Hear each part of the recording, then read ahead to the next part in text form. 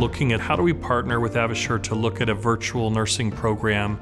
And Providence is on really a journey to have over 50 units up and running with what we're calling our co-caring model, to really say, how do we add a virtual nurse into the mix, but also then partner that nurse with a nursing assistant in order to care for our patients differently. So having a team of 3 professionals who are taking care of our patients.